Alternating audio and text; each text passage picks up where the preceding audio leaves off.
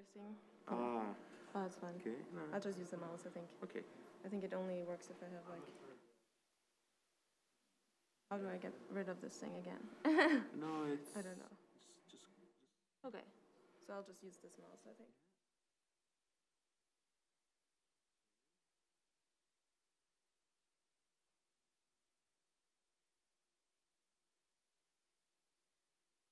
Okay, so our next speaker is Sophie BECK from the Flatiron Institute, and her talk is about correlation effects and realistic materials modeling with DFT plus DMFT. The floor is yours.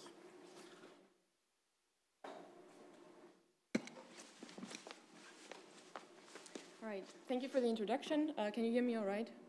Or should I speak closer? Closer? Close to the microphone, yes. Okay. Welcome, everybody. Good morning. Thanks for coming. Also, welcome to those on Zoom. My name is Sophie BECK. I'm a postdoc at the Center for Computational Quantum Physics at the Flatiron Institute in New York. And yeah, I will talk about correlation effects and dynamical mean field theory. So this is just to give you a broad overview of what DFT plus DMFT means. This is essentially, as you can see from this image, okay, my mouse doesn't work. DFT plus DMFT kind of stands on three pillars, one of them being density functional theory, then downfolded Hamiltonian, which we use Wannier 90 for, and then the DMFT part.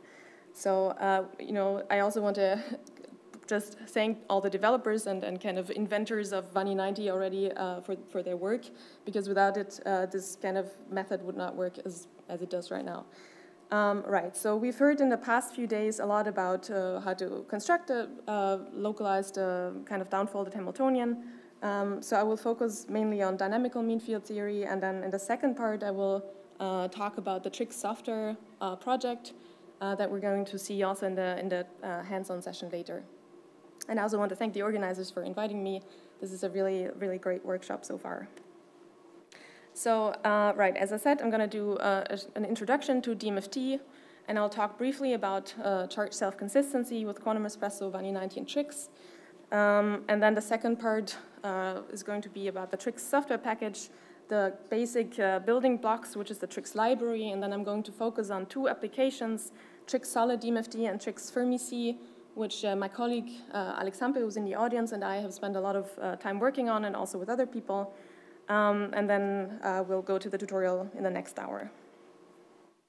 So I'm going to start with this Nature article by Tokura, Kawasaki, and Nagaosa, where they talk about strongly correlated electrons, materials as a next generation electronics. And you see they kind of identify four key aspects that are interesting about strongly correlated materials. And we've heard in the past few days also about topological properties. But today I'm going to focus on modtronics. And you see here, the key concept they identify is electron correlation. And then there's also kind of a target industry for kind of high energy efficient electronics or energy harvesting. So this is a really kind of interesting field. And what makes strongly correlated materials so interesting is that they have a complex interplay between lattice, orbital, spin, and charge degrees of freedom. And what this means is that they're very sensitive to small changes in external parameters, such as changing temperature, pressure, or doping.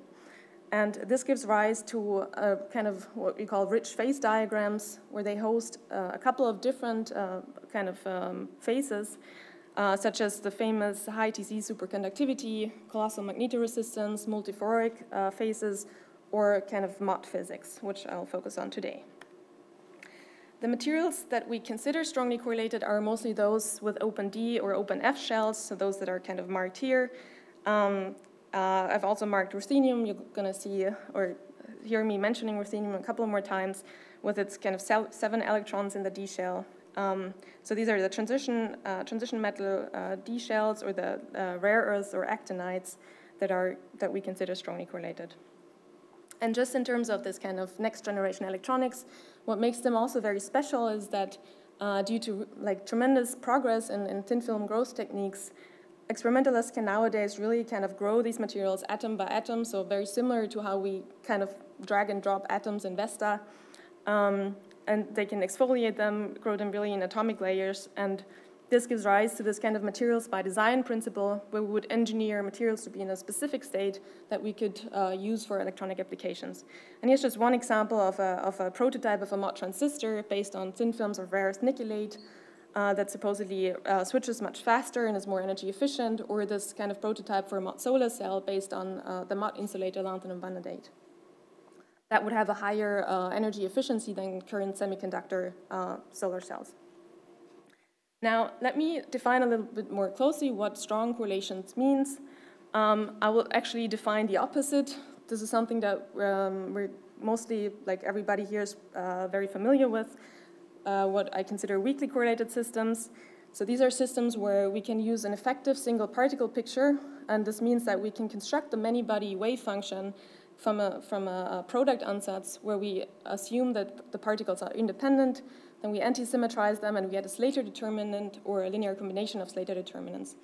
And of course, this is the kind of the typical band picture where you have for each momenta, for each band, you have a concrete, like a single eigenenergy, and this gives these bands.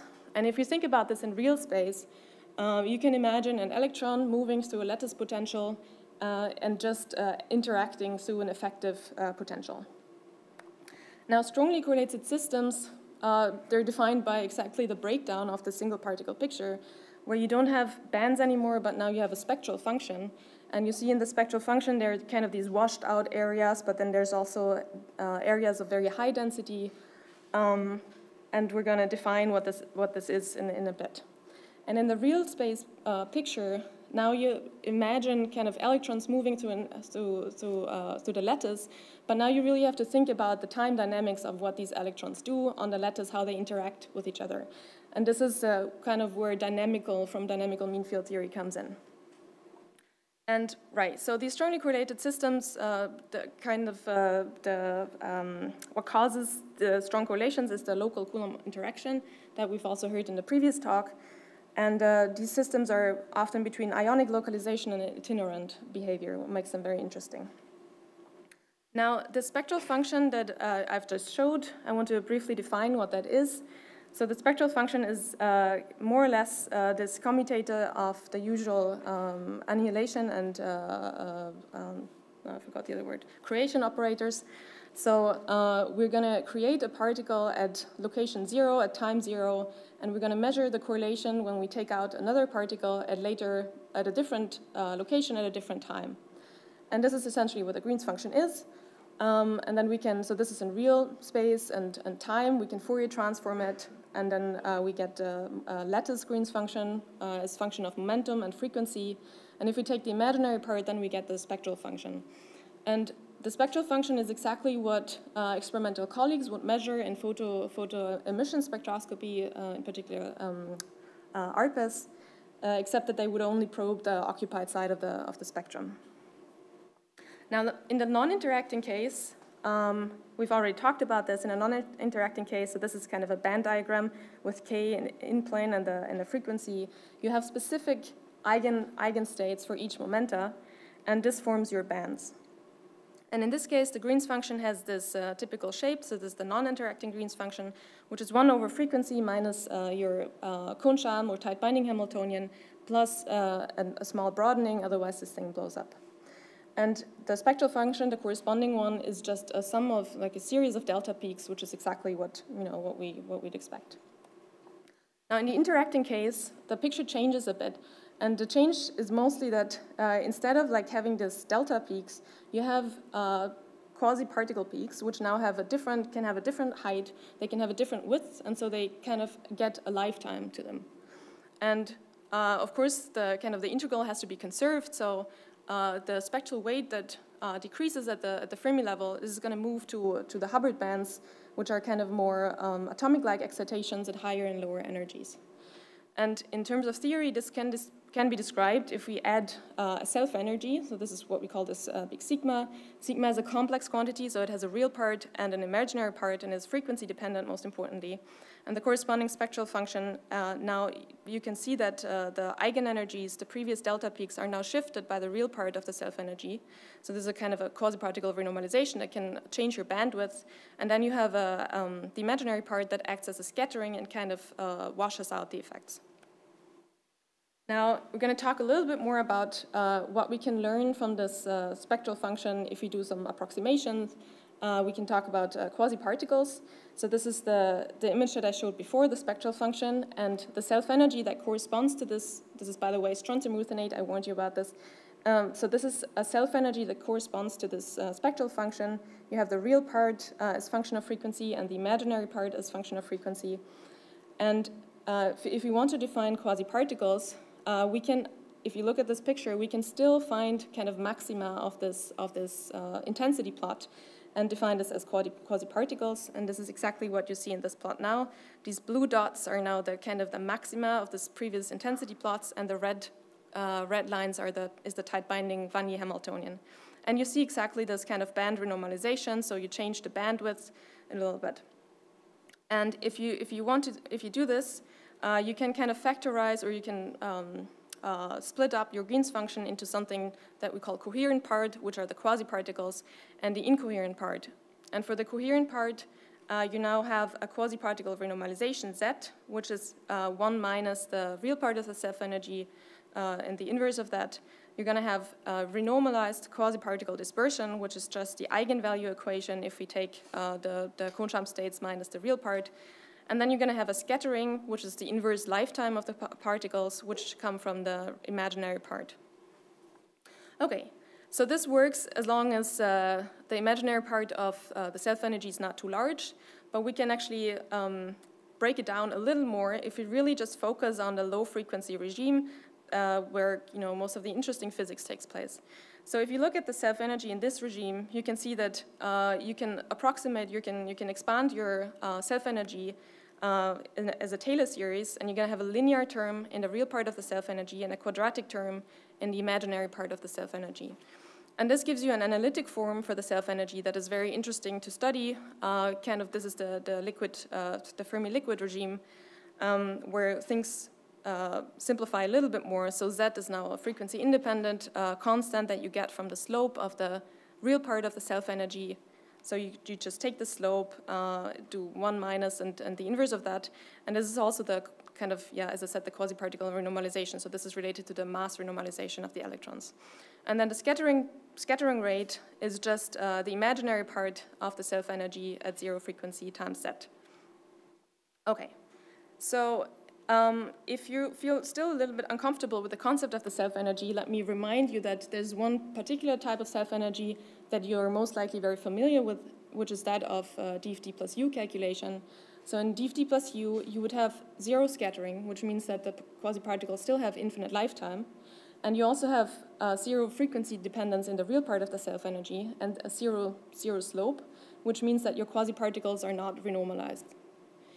And you can, from DFT plus U, you can get, you can get an orbital-dependent kind of shift in the quasi-particle in the eigenstates, but you won't get an insulating state unless you break translational symmetry. And this is really the kind of fundamental difference to DMFT. Okay, so let's talk a little bit about the metal insulator transition, so kind of Mott physics. Historically, typical control parameters are kind of bandwidth control, where you change the ratio of the Coulomb repulsion over the bandwidth, and this can be achieved by applying pressure, either kind of like pulling your sample out or like together, or by chemical pressure. Then there's filling control, which you can achieve by electrostatic or chemical doping. And then there's a kind of a trivial Mott transition, which is by temperature. And then there's also dimensionality control, but in some ways they're also related. So in practice, what this looks like is that these materials, of course, they have complicated phase diagrams, as I introduced. So you have temperature versus, actually I'm going to take this axis, temperature versus pressure. So this is an example for bandwidth control. This is vanadium 203. So essentially, you can change the hopping parameters or the bandwidth by applying pressure, which actually you get via doping in this case. And for vanadium-203 in the ground state, you're in a paramagnetic metal phase. But if you decrease or if you apply negative pressure, you go into a paramagnetic insulating state. And of course, there's more phases down here, but that's not so important right now. Another examples are rare earth nickelates, where you can change the bandwidth by a tilting angle by exchanging the A-side cation, or a nickel sulfide selenide, where you can change the bandwidth via effective hybridization to the ligand states. Now, the other thing, filling control, that's the kind of the typical example. This is lanthanum-2 copper oxide. So here you have temperature versus hole concentration, and this is really kind of a phase diagram of the parent compound, where you have an antiferromagnetic insulator, and then if you apply hole doping, you go into all sorts of weird phases, the pseudogap phase, then the famous superconducting phase, but also the metallic phase. Okay, and we're going to actually in the tutorial, we're going to look at this material. All right, so mod physics in theory, this was already wonderfully introduced by the previous lecturer, Professor Arita. So the most fundamental or most basic kind of model that we can use to describe a metal insulator transition is the so-called Hubbard model, where you have two terms. One is the hopping term, where the kind of the amplitude with which electrons move around from one side to another. And then you have the local on-site repulsion that electrons experience if they are located at the same site. And this model looks deceivingly simple, but I can assure you it's not, at least in more than one dimension. And I also want to remind you that you might have become more familiar with the Hubbard model in the past 2 years, with this kind of internal competition between wanting to leave the house and move around and not being too close to somebody who's coughing. I keep waiting to take the slide out, but I think we're getting there slowly. Right, but let's go back to the Hubbard model, and we look at the limits. So if T is much larger than U, and we take the half filling case, then what we can do is we can just take single particle picture and describe electrons moving around in this lattice, which is exactly what DFT is about. And the system is metallic, so that's a simple case. If we take the other case where T is much smaller than U, the system is essentially just a bunch of isolated atoms. We can do exact diagonalization, is also not a problem. The problem is really the intermediate regime as usual, and this is, however, the interesting regime.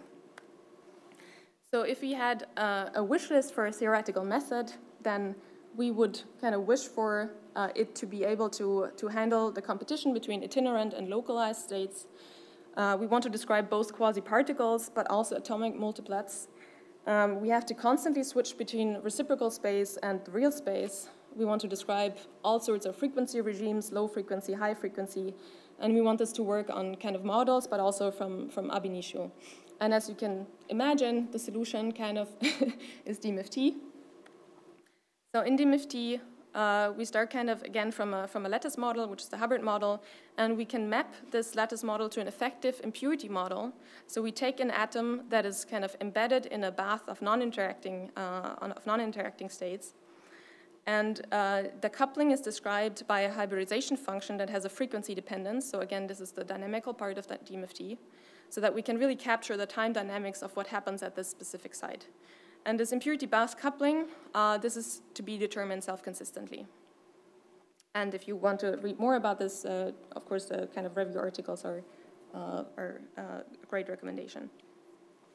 Now, in order to understand this a little bit more, we can start from classical mean field theory, where usually you have a lattice model, you have a local observable, and then because you cannot really compute the lattice model, you're going to construct an effective local model and describe the interaction of your, your local observable with the rest of the particles via an effective medium that we call Weiss mean field, and you have to solve this self-consistently. And so for the Ising model, what this means is you have this Hamiltonian of interacting spins. You're interested in computing the magnetization. Your effective local model is a spin in an effective medium, and this kind of effective medium or Weiss mean field is just the product of your J, your exchange coupling, and the number of nearest neighbors. And after doing some algebra, you can get to the self-consistency condition, and you can actually solve this graphically in this case. Now you can already guess, for DMFT we cannot solve it graphically. Okay, so DMFT is a little bit more complicated. So the first line you've already seen, you're very familiar with the Hubbard model by now. Then the local observable that we're interested in is the impurities Green's function, which we compute, which has this kind of shape of annihilation and creation operator that we've seen before, time ordered. Then the effective local model is the Anderson impurity model, which has an impurity Hamiltonian that is just the crystal field levels plus an interaction Hamiltonian. Then we coupled this to an effective bath of non-interacting fermions. And this coupling is described, so the coupling, so this has, creation annihilation operators A, and the impurity has C, and so here you have a bilinear coupling described by these coupling constants V.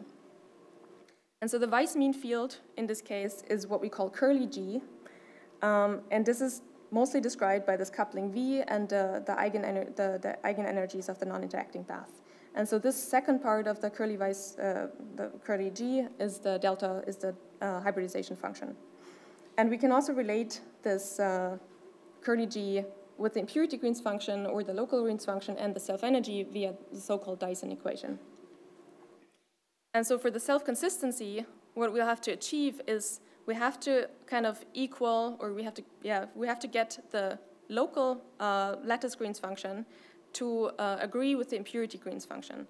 And so the local lattice Green's function means that I just do a sum over K, where I kind of average over the momentum degrees of freedom. And once the impurity Green's function and the local Green's function match, then I've achieved, then I have self-consistent solution. However, there's one problem. So here you see kind of this self-energy coming up again. The problem is that we don't have a momentum resolved self-energy. And so the fundamental DMFT kind of approximation is we have a local self-energy, and we can take this local self-energy from the impurity and put it in the lattice Green's function. And this approximation becomes exact in the limit of infinite connectivity of your lattice. So that's kind of the fundamental outline of DMFT, and we have to solve this numerically. And by far the heaviest part of this work is solving this impurity problem, quantum impurity problem. And there's a whole range of impurity solvers out there. I don't have time to talk about this today, but there's a lot of lectures out there. So I know this is a handful, kind of a lot of equations. Here's kind of like a schematic overview again that is a little bit simpler. So we start from your non-interacting density of states, or non-interacting Green's function. In this case, it would be the Wannier Hamiltonian. You construct your local Green's function, which is just the sum over K. From this, you can construct your curly Weiss-mean field, which is in the first iteration is identical to the local Green's function. You solve the impurity Green's function under kind of the action of this Weiss-mean field. And then you, from this impurity Green's function and the Weiss-mean field, you can compute the self-energy, and you plug this into your lattice Green's function, and then you iterate until you converge. There's one example where this is particularly simple. So DMFT people love the beta lattice. It has this structure, so you can see it's not a crystallographic lattice. It's an infinite Cayley tree. But what is interesting about this is that if you go to the limit of infinite connectivity, so here each side has 3 neighbors. But if you do this for infinite kind of neighbors, you can get an analytic expression for the density of states. And this is just a semicircular, kind of semi-elliptic density of states, which of course is not too far from what we know in our materials, even though it's not a crystallographic lattice. And in this case, since you have this analytic expression, your DMFT self-consistently simplifies drastically, because you can automatically plug your impurity Green's function back into your curly G and just iterate over this thing. And I've showed you this because I will show you later how you can kind of code this self-consistency in tricks, and I counted less than 12 lines. But of course, in a more general case, if you want to do real material calculations, it's a little more complex than that. And so the success of DMFT can be shown by looking at this kind of phase diagram of the Hubbard model, where you have temperature versus Coulomb repulsion. And you have, even though this is the details of this phase diagram are going to depend critically on, or not critically, but going to depend quite a bit on the specific material that you want to study, the overall kind of phases, they're actually quite quite well represented by the Hubbard model and fit many materials. So on the left-hand side, for low interaction, you have a Fermi liquid, so a good metal. And then on the right-hand side, you go to a paramagnetic insulator. At low temperature, of course, you're going to enter an ordered phase, magnetic or orbital order. You have a first-order transition where you have kind of, you lose the metal at this kind of transition line, and you lose the insulator at the left one. Then you have a second-order critical point, and above that, you have something that we call a bad metal or a bad insulator, not a band insulator. And if you kind of move horizontally from the left, from zero interaction to the right, you get this kind of very famous picture where you start from just a normal non-interacting density of states. You increase kind of the correlation. You get this kind of infamous three-peak structure. And at some point, you open a gap. And this is exactly what this metal insulator transition is. OK, so this was kind of the general overview over dynamical mean field theory. So how do we combine this with density functional theory or kind of ab initio methods? And we've already had a great overview over this in the previous talk, but I'll just briefly walk you through kind of the ingredients, what you need for this calculation, which is mostly kind of, we call them projector functions, but in the Wannier language, they're just kind of the U-mat, I guess, the U matrices, the unitaries, which is the overlap between your Wannier functions and the Kohn-Sham states. Then you need, of course, the hopping terms, hopping integrals, and you need an interaction term. And then you can run your DMFT, and after that you can get kind of post-processing steps, you can get spectral functions. And if you want to know more about this, I recommend in particular the amazing collection of lecture notes of the Jülich Autumn School on correlated electrons. And I also will briefly talk about a recent addition, which is if you want to achieve charge self-consistency, you of course have to kind of update. You also have to iterate over the charge density going back to DFT. And I also want to mention that the whole kind of workflow is implemented in solid DMFT, which you're going to use in the tutorial later. OK, so as for the ingredients, we kind of start with the target band. So this is a slide for you kind of to relax. You've seen this now several times in the past few days.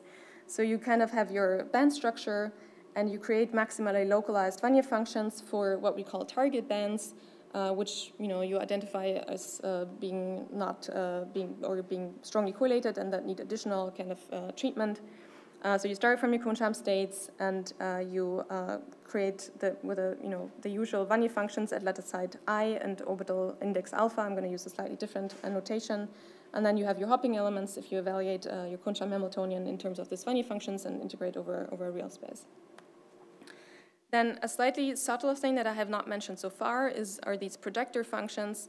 So kind of in this dichotomy of constantly changing between the reciprocal space on the lattice and your local space and the impurity space, we do something that we call downfolding or upfolding, where we kind of sum over K, and you get a local quantity, and then for the upfolding, you do kind of an embedding. And this is handled by these projector functions, which are most of the times unitaries. But yeah, so this requires a little bit of thinking, but you can get these from Wannier 90.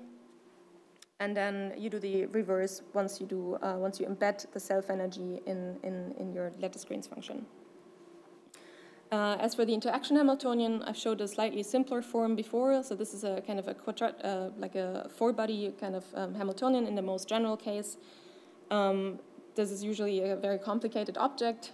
We've seen in the previous lecture by Professor Arita how we can use constrained random phase approximation to compute these Coulomb tensors.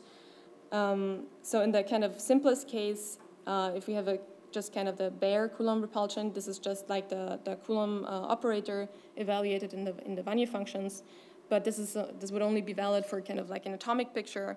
And of course, you have these screening effects, which were also discussed in a previous lecture. So this is a little bit of a complex business. But aside from that, this form usually simplifies drastically if we have kind of a crystallographic kind of cubic matrix where we embed the atoms. In this case, many of the terms actually are zero by symmetry. And so then we have what we call the usual kind of Hubbard-Kanamori interaction. So this is now just 5 terms. And you have like the first line are density terms where you have two spins at the same orbital, two spins at different orbitals, and then of the same orientation at different orbitals. We have now to take into account the exchange interaction, and then you have also spin flip and pair hopping terms. Okay, and so for the next step, you're going to have to use an impurity solver. For this, I recommend the lecture by Olivier Parcoulet from the Arnold Sommerfeld School in 2017. And once you've solved your DMFT, you can analyze spectral properties. Most of the impurity solvers actually work on the imaginary frequency axis. So then you have to use analytic continuation to transform this back to the real frequency axis. And once you have that, you can compute something like these Fermi slices.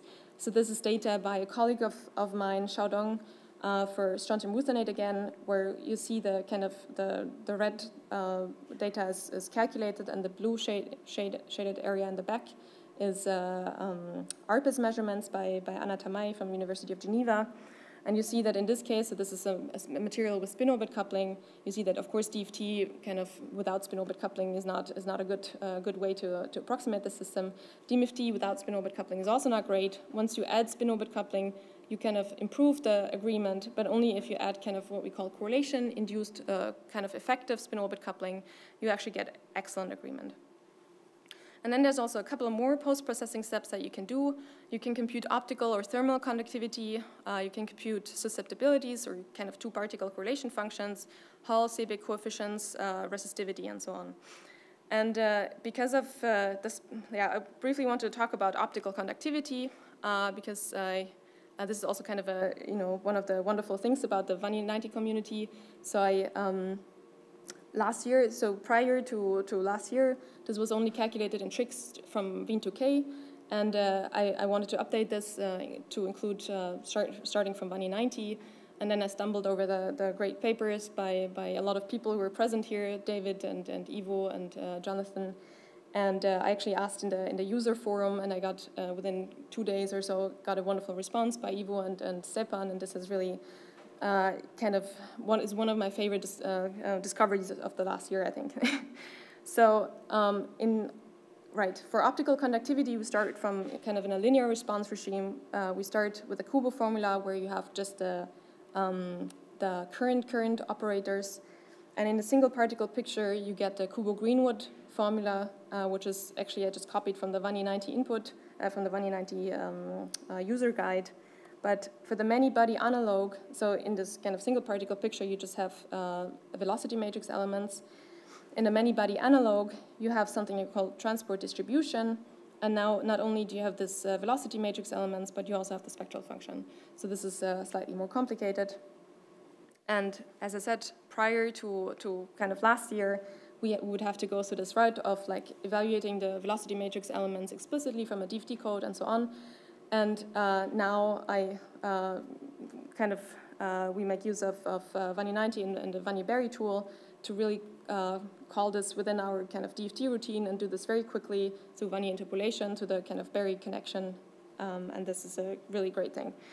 And to show you why this is the many-body analog is important, so here's the conductivity again for strontium wuthenate. The experimental lines are these drastically oscillating lines, and this is just the Drude part. So typically for optical conductivity, the Drude part has a Lorentzian shape, but you see that in this material you have a second, I think they call it a non-Drude foot, a second foot that is very typical for Fermi liquids, and you can describe this within the Kubo formalism. And so this, I repeated the calculation with this new implementation, and this gives excellent agreement with the prior implementation. Okay, so now I want to briefly talk about the aspect of charge full self-consistency.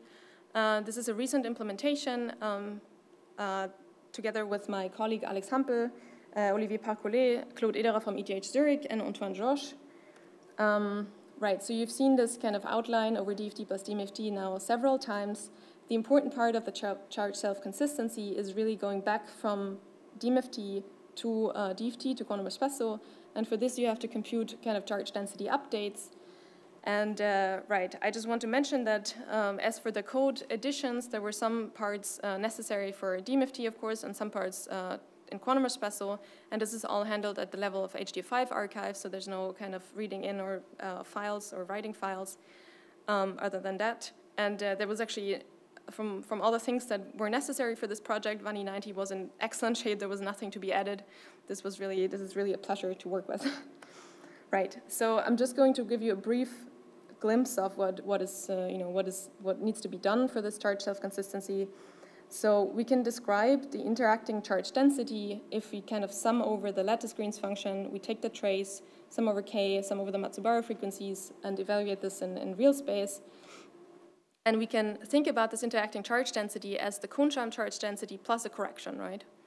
And here the Kohn-Sham charge density is kind of the usual square root over the Kohn-Sham states. And so the idea is really to compute this delta rho, and we can just subtract the lattice Green's function, the interacting lattice Green's function. We can subtract the Kohn-Sham non-interacting one, and this defines the delta n, right? So we just have to evaluate this and kind of feed it back to quantum espresso to recompute to construct the new charge density, recompute the potential, and do the whole thing again, construct new Wannier functions, and iterate the whole thing. So there's not only the DMFT self-consistency, there's now also that kind of the full charge self-consistency. And so here's our benchmarks. This is the orbital polarization and calcium vanadate. So this is a pair-offs guide, and if you apply tensile petexual strain, you get it has a single d electron, so you kind of favor an insulating state because you apply a crystal field splitting that kind of favors this orbital polarization. And so on the right, you see the occupation of the 3 T2G states as a function of on-side repulsion, and you also see the spectral weight at the Fermi level, which is metallic at low U, and then it drops to 0, meaning that the material is now insulating. And this goes in hand with a dramatic kind of increase in the orbital polarization. And this is particularly strong for the one-shot case, but is quite a bit reduced for the charge self-consistency. So this is one way charge self-consistency can affect your results. And we've benchmarked this against other implementations, so this shows excellent agreement with our prior calculations that were done with VASP. And you can also look at this in real space. Here's the difference between the charge densities plotted. So the left-hand side is the difference between the non-interacting representation of the full charge self-consistent charge density minus the initial Kohn-Sham state, and on the right-hand side is the one-shot version. And you see that kind of the blue shaded areas are an increase in density, which are kind of I think the dxy orbital, and this is overestimated for the one-shot case and slightly lower for the charge self-consistent case. And then there's another example, which is Serum 203, where we did total energy calculations. So we apply strain from -6 to 6%, and you see that for PBE, the lattice constant is slightly underestimated in comparison to the experimental value. Then if we do one-shot calculations, it gets overestimated. But if we do charge self-consistency, we actually get very good agreement with the experiment. And one of the new aspects of this charge self-consistent implementation, I should mention, this has already been used for Wien2K and VASP, but where they use kind of internal projections in the DFT code, and this is usually very difficult to control because all you see is a bunch of numbers, and you don't really know what your downfolded Hamiltonian actually kind of looks like or what it does. And one of the new aspects is that thanks to the Wannier 90 interface, we can kind of have excellent control. We can at each step look at the band structure again, see if our downfolded Hamiltonian changed drastically or anything else, and we can track this as function of iterations. So just to summarize this part, the major benefit of this implementation is really the Wannier 90 kind of ecosystem, as was described in the prior days. Yes, so this is kind of a great addition for us to have more control over the downfolding procedure and every other aspect of the construction of the local Hamiltonian. All parts of this implementation are fully open source and MPI and K parallelized, and this is integrated in Quantum Espresso since version 7.0 and recently also in Trix 3.1, and the workflow is implemented in solid DMFT. Okay, so this summarizes the introduction to DMFT part. So maybe I'm gonna take like 5 minutes of questions here, and then before I switch to the software part.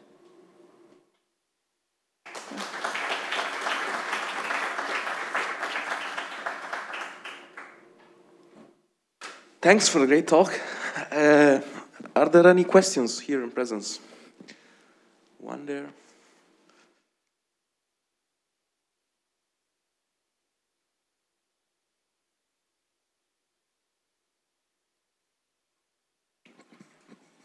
So thank you for the talk. It's been really nice. I have a question about the slide that you have shown about the Fermi liquid theory. So I guess that if you think of, you know, a scenario, for example, in which you have a non-interacting material and you start increasing the Howard interaction term, then it's gonna, if there's a mode transition in which the material becomes insulator, there's gonna be a breakdown of this picture, I guess. So how can we diagnose this breakdown? And in particular, what happens with the gamma term that is related to the lifetime when you approach this mode transition? That's a good question. Let me think about this. Right, so I mean, okay, so you start from an infinite lifetime, right? So you would have no scattering, and then how would this appear? I'm not sure if there's anything super exciting happening with the scattering. I would assume it just increases. I'm not sure if I have anything smarter to say about this. But good question. Okay, any other questions? Raise your hand.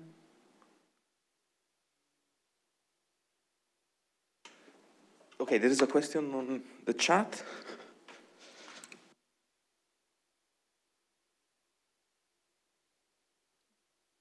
Okay.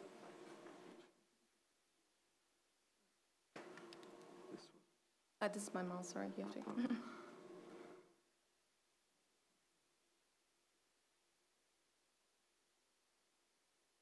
So it's how do you construct Wannier function on each step of self-consistent calculations by hand or automatically? That's a good question. So I think initially there were some concerns that, you know, when for Wannier 90 for the initial Wannier functions, usually I look very much by hand what the correct energy window is. Did I capture the disentanglement procedure correctly, and so on. And of course, there's a fear that once you introduce this charge density update, things could shift around drastically. But what you have to remember is that your DFT band structure is not gonna, there's not gonna be a gap opening or anything drastic, right? You're gonna do very subtle kind of changes to the charge density, and it turns out that so far we didn't have a single case where things would kind of, if we keep the same parameters, things would screw up drastically. So in practice, you can just keep the same parameters, but just make sure by kind of checking your Wannier functions each iteration that things haven't gone out of control.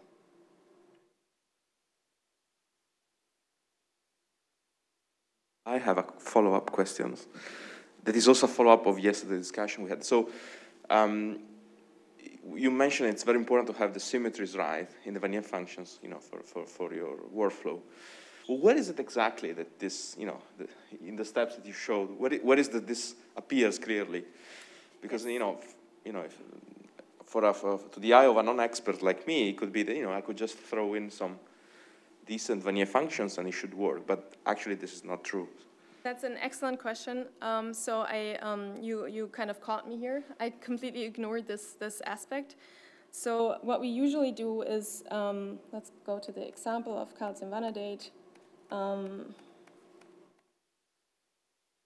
Right. So calcium vanadate is a perovskite in the perovskite orthorhombic perovskite structure, which means that it has kind of 4 vanadium sites, which are by symmetry equivalent. And so it would be really stupid to compute like 4 impurity problems, right? So we just do a single one, and then we take the self-energy and apply the rotations to map them to the different sites. And so if these symmetries are not captured correctly, we might run into trouble. So in practice, we have to think about, this is also actually encoded in these projector functions. Let me go back. Right, so these projector functions will take care of kind of folding the self-energy that you get from the single impurity to all the ones that are symmetry equivalent.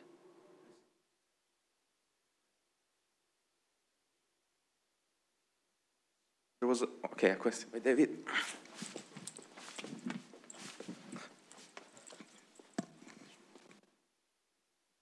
Hi, that's a very nice talk. I'm just trying to understand, I live down the hall from Christian Halle, who does, embedded DMFT. So it's DMFT in a kind of a density functional context, self-consistent. So I'm trying to understand what is the relation and what your method buys you that, for example, that style doesn't buy you. Well, I also still try to understand that. I would say this is a very difficult question for me to answer. Right. So, as far as I understand, Christian's method is kind of more from the functional approach, which is really very appealing, and in many ways, I think he also has real space projector functions, which is also superior to our case. Actually, I'm not sure if our method buys anything extra. I would probably, yeah. Yeah, so I'm not sure I can give a conclusive response to that. I think, well, yeah, I mean, I would have to probably get my hands on and code the other route in order to understand this better. There was another question down there. Ivo, okay.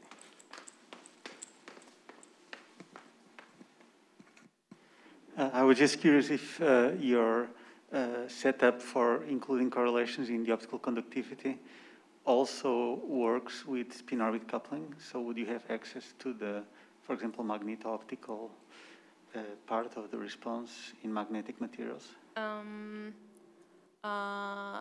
We did not consider that yet, I think, magnetic materials. I'm also not sure if I can answer that. Yeah, so this is a kind of a recent development, so we've only looked at just been kind Looks very promising. Yeah. Okay. Okay. Any other questions? We have actually a minute, so if you want. I actually kind of, so the second part of, sorry, maybe I was unclear. I'm still going to use part of this lecture for the software part. Ah, okay. So, okay, so then you can just go on. Okay. Right. So now for the software part. Right, so here I should mention the main maintainers and kind of inventors of the TRIX software project. Niels Wenzel, who's a data scientist at CCQ, then my colleague Alex Hampel, who's in the audience and who's going to help with the tutorial later too. He actually constructed most of the tutorial, so I should give all the credit to him. He's also a data scientist. Then we have Michel Ferrero, who has a group in Paris, and then Olivier Parcoulet. So what is TRIX? TRIX stands for a toolbox for research on interacting quantum systems. It contains both the TRIX library, which is kind of the fundamental building blocks of the software, and then it contains a series of applications that are based on this TRIX library. It's fully open source. Its high-level interface is in Python 3, right? Low level is modern C++. So this makes it a very efficient implementation. Of course, there's a lot of people involved, but I'm not going to go through this here. So kind of you can think about TRIX, or try to summarize it in a slide as well. If DMFT is kind of your hammer, TRIX is your toolbox, and then you can apply to the materials. The fundamental building blocks are kind of an implementation of Green's function objects that are really kind of the basis of every calculation that you want to do.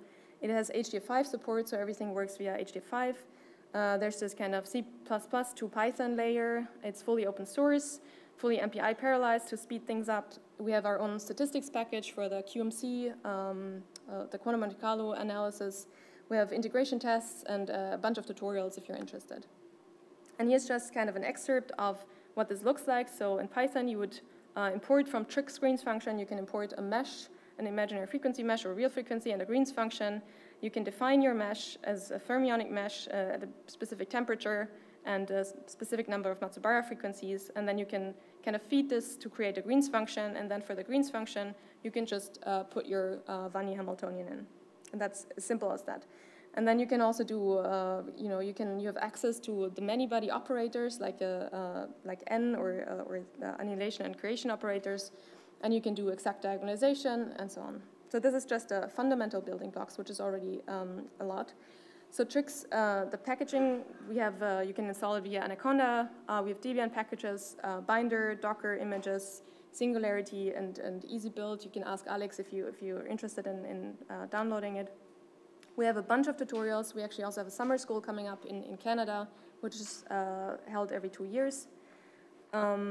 Right, and I promised you to show this example of the beta lattice. So again, we have this exact or kind of analytic expression for a density of states. You import all the important things from tricks.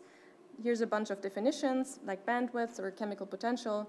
Then you initialize a solver. You construct your Green's function from a semicircular density of states. You're going to do, I think we said 5 iterations, 5 DMFT loops, where you do like a spin averaging of the up and down channel, and then you feed this into the curly G, where you just take t square, so half bandwidth over 2, to the square times your Green's function. You plug this into your solver and also defining an interaction Hamiltonian, and that's it. For the beta lattice, it is that simple. Of course, for real materials, it's not that simple. Then you can look at your Green's function as function of iterations. So this would be a metallic state. And we actually have an own kind of matplotlib implementation that makes it easier. So it's called oplot, that makes it easier to look at Green's function objects. Okay, so this is the fundamental building blocks. There's a couple of applications. I'm just going to talk about 3 of these. There's kind of the DFT tool side, which is really the glue to all the ab initio codes. There's solid DMFT, which is kind of an optimized way to run the whole kind of the whole routine. There's Maxent, which does the analytic continuation. And then there's a whole range of impurity solvers where you really take one for each problem. So this summarizes this a bit more. I'm not going to talk about the cluster extension or vertex methods, but focus on the DFT+DMFT part. So we have kind of interfaces to all known or popular DFT codes, and then the whole range of impurity solvers and solid DMFT, which runs this. So this is DFT tools. Historically, this was interfaced with Lean2K, but has been interfaced with Wannier 90 for a very long time. There's also an internal interface with WASP, and quantum response is mainly via Wannier 90. A recent implementation with ELK, and our colleague Olivier Jean-Gras working on Abinet. And what DFT tools does is really kind of these basic functions that I've talked about during the talk, like constructing a lattice Green's function, or extracting the local Green's function, which is just really the sum over k, downfolding and upfolding, meaning this kind of projector functions, calculating the chemical potential or the transport distribution. Then as for the impurity solvers, I'm not going to go into details here. The most important one is CT-Hype, which is a QMC solver. I think also the one that Christian Haule uses the most. We have CT-Sec, CT-Int, and so on. The main important aspect is that we have mapped out most of this difficult spaces of materials, but there are still challenges. One of them being strong off-diagonal hybridization, spin-orbit coupling, and low temperature. There's recent kind of next generation solvers, which is fork tensor product states. That's actually the self-energy that produced the self-energy that I've shown in the slides. There's Inchworm, and then there's a recent addition, which is kind of a Hartree-Fock solver that was developed by Jonathan Karp under the supervision of Alex, so he can respond to questions about that. And this makes it kind of really exciting, because this is really a kind of a DFT plus U solver, but using Wannier functions. Right. Then I'll briefly talk about solid DMFT, which is a project with Max Merkel and Alberto Carter from ETH Zurich, under, again, the supervision of Alex Hampel. So this is, you can look at the documentation, but the workflow, I've shown you this several times, kind of just handles all the parts that are necessary for the DFT plus DMFT calculation. This can actually be handled like a bit like a DFT code. So you have a config file where you specify all the necessary things for DMFT. You call the executable, and you write all the Green's function are getting written into an HDF5 archive, but you also have an observable file to track the convergence, like tracking the occupation or the chemical potential. And we also have convergence metrics where you see the change in the impurity Green's function and so on. And so this can be installed like any other tricks application, and is scalable with scriptable config files. What we really kind of put emphasis on is the reproducibility. So it has versioning control, HDF5 storage, we have convergence metrics, and we have a very flexible impurity solver choice that are developed at the Flatiron Institute that I've also mentioned, CT-Hype, CT-Sec, and so on. and of course online documentation and tutorials. So then I'm going to use the last 2 minutes to introduce our latest addition. This is Trix Fermi-C, which is a web app that you're also going to see in the tutorial. So this is a project again with Alex, Niels, Olivier, and Antoine, and is based on input of Wannier 90 and Trix, and is based on Plotly Dash on the software side. And if you want to break down this code into a single line, what it does is compute the spectral function that you've seen several times. And the only input that you need is the Wannier Hamiltonian and a self-energy. And the self-energy can either be computed within codes like solid DMFT, or you can also do kind of analytical approaches where you give like Fermi liquid parameters. And so this web is online. You can test it now, but I prefer if you do it in the tutorial. And I'm just going to finish by showing a quick kind of clip what this looks like. So you can upload a full H5 config. I'm going to skip the tight binding parts, but you can recompute it. I'm stopping here for a second. You can recompute it on a different, different K path and so on. You can compute the chemical potential automatically. And now we're going to enter a self-energy. You can either upload it or enter manually, in terms of quasi-particle renormalization for the 3 different orbitals, for example, and also a correlation-induced crystal field splitting. And you have to enter a broadening, and then you compute the spectral function. This takes a second in the background. And there you have the spectral function. We also have an EDC, which is an energy distribution curve, which is just a vertical line through the spectral function. And you have an MDC, momentum distribution curve, which is kind of a horizontal line, and you can just click and get the corresponding data. You can also plot the quasi-particle dispersion, you can change the color scheme, and so on. We also have the Fermi surface, and hopefully soon optical spectroscopy. This just takes a second again. Because now we use Wannier interpolation to get a much nicer kind of representation. And this just inherits everything from the prior slide. There we go. Okay. All right, so with this, the software part is finished and my talk as well. Thank you very much for your attention.